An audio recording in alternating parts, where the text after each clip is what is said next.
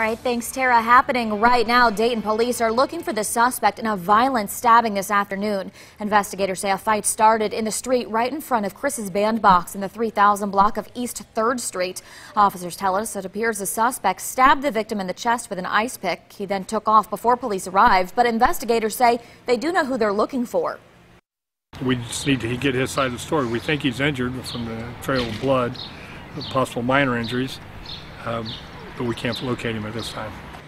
Now investigators tell us they checked the suspect's apartment, but he was not there. His girlfriend, though, was arrested for obstruction of justice. The stabbing victim is expected to survive.